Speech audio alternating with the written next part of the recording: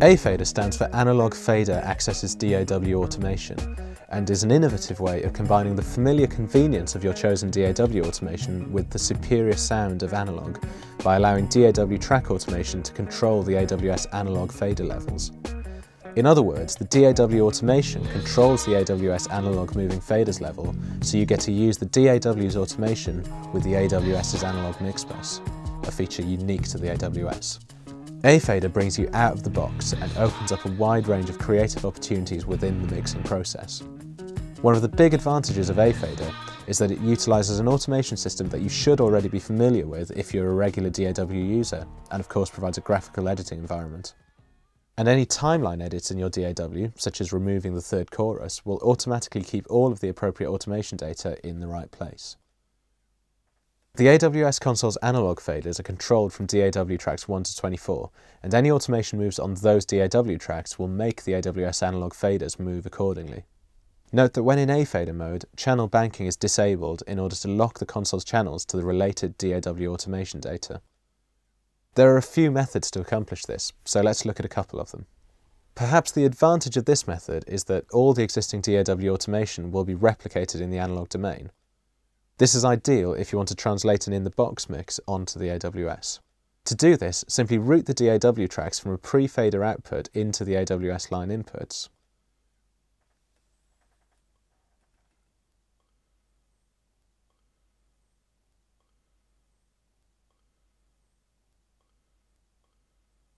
And set the gains to 0 dB. So from Pro Tools, the existing automation will now run the AWS analog faders. Remember to deassign the Pro Tools audio track main outputs to avoid a mix of pre and post fader signals. So now we have all of our Pro Tools tracks coming out via send A, and we have disabled the normal track outputs. Now, if we go into our MISC menu on the monitor panel, we see a couple of options labelled DF1 and DF2. These stand for DAW follow 1 and 2, so either of our connected workstations could run the AFader system. Now, of course, any track automation on the first 24 channels in our workstation are now controlling the AWS faders in the analog domain.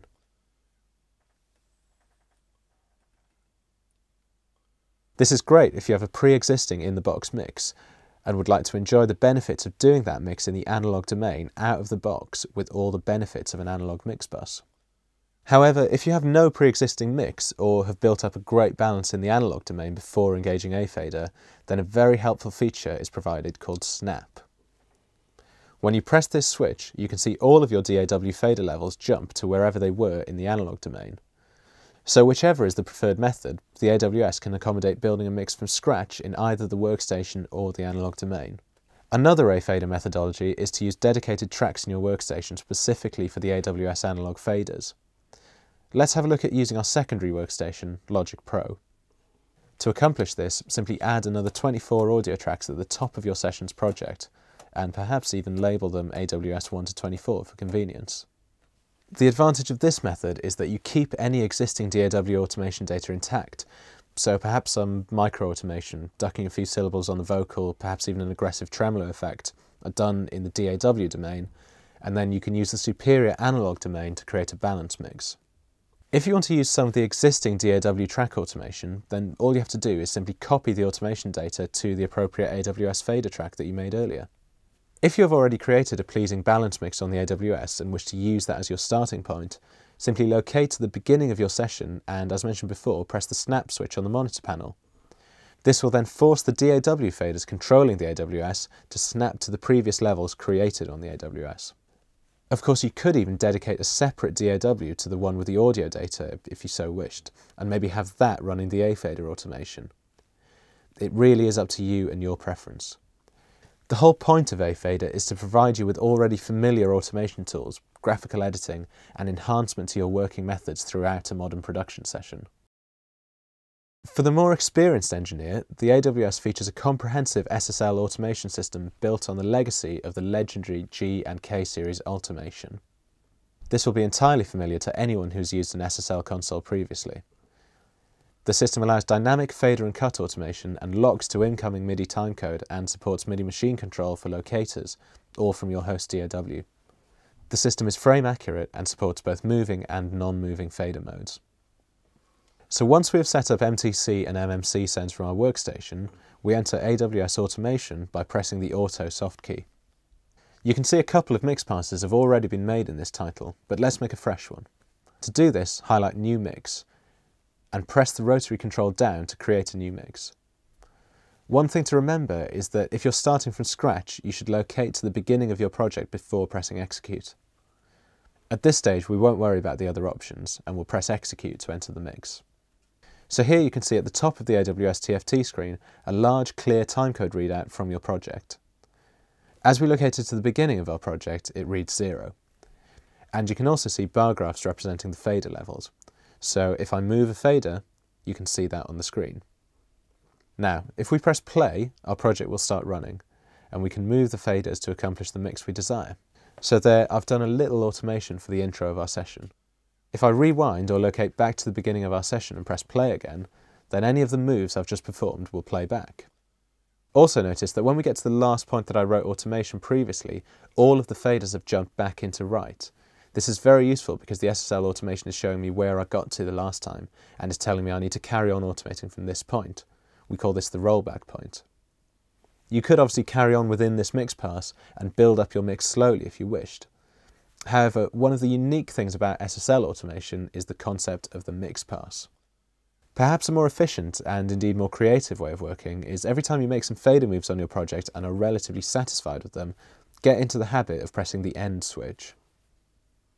As you can see, the moves we just performed are now stored, in this case under mix pass 3. That data is totally secure, and the great thing here is that we can, if you will, build more automation and fader movement on top of it, yet never destroy what we had originally. Let me show you.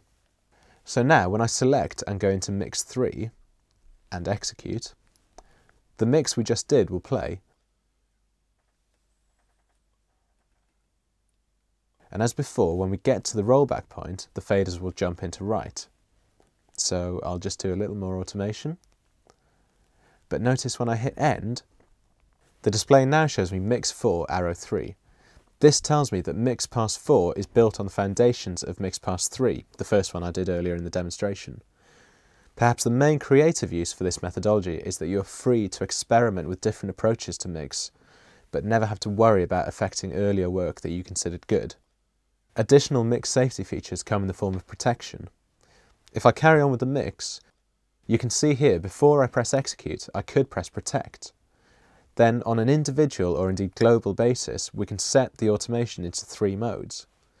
The default is auto, which means that automation will be written as before, but I can change to manual, which is great for trying or rehearsing a few mix ideas, or safe mode, which means that automation will play and you can move the faders, but they will have no effect on the levels. This is most useful when you have an artist, producer or collaborator who insists on getting hands-on with the console despite your carefully considered mixing. In this mode, they will not affect it. Of course, once we have written the automation data, we may wish to make adjustments to it later. There are several different methods. Firstly, it's worth pointing out that the faders are touch sensitive, so anytime you grab one and make moves, it will jump into write. But if you like to work like this, I suggest you engage the snap function. With snap engaged, we can overwrite automation data by grabbing the fader and making the change, but now, when we let go of the fader, it will snap back to the automation it was following previously. You can determine how many frames it takes the system to return to the underlying automation in the console setup menu, so you can tailor it to create musical mixes as opposed to apparent level jumps. If you prefer total control of your new move versus the existing automation, then a good option would be auto takeover. This will avoid any apparent level jumps when dropping out of write. So I select auto takeover from my menu, and then when I play back my mix and grab the fader, it goes into write as before. But now, when I let go of the fader, you'll see it stays where I leave it. But if I then hit the fader switch, you can see on the scribble strip a set of arrows. Currently, they're telling that the underlying automation data is a lower value to where the fader is currently set. And if I move the fader in the direction of the arrows, when I get to the point where the existing automation level is at, the system will drop out of write. This is useful for creating more natural sounding fader moves. Many of the classic older SSL consoles didn't have moving faders, and a lot of engineers prefer working without moving faders, simply writing initial automation and then doing all updates in trim mode. Once we've done a pass, just enter trim mode and complete the mix there. So let's assume we're getting towards the end of our mix session and we're fairly happy with it. However, the artist is insistent that their vocals, for example, should be a bit louder. This could be a problem, as previously we have written a complex series of fader rides and are using quite a lot of automation for the vocal fader. Of course, we really don't want to have to rewrite all that data. There's nothing wrong with it, it's just a bit quiet in the opinion of the artist. No problem with AWS Automation. Simply engage trim. This means you can set the fader levels to a comfortable position and you won't have to chase it. Now, when we play, the mix runs and all of our previous moves are played back, yet by moving the faders I can trim the overall volume up by a few dBs to satisfy the artist. A variation on this is called trim lock. This allows you to create a predefined gain change value. Before pressing play, set the value,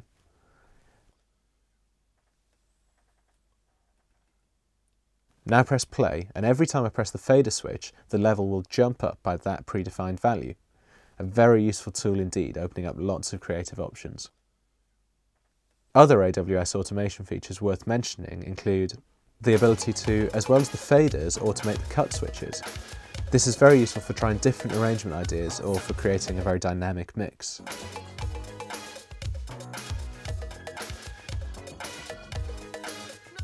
You can also freely copy automation data between different channels, which is very useful on occasion. If you want to run a pseudo grouping of faders, it's possible to link them via AWS Automation. Simply select links on the TFT screen and create a new link. And then use the fader select switches to add whichever channels you wish. This can be very useful as the solo and cut switches are linked as well as the faders. This is great for source groups such as a drum kit. Of course, there is the potential for 2 signal paths on each channel of the AWS 948, and we automate the secondary path too. If I'm in the mix running or review window and push a dual inline channels vpot, now you can see that the fader bar graph on our screen is green, notifying me that I am now automating the secondary path.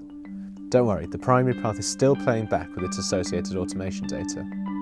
So all 48 inputs on a 948 can have level and cut automation applied to them.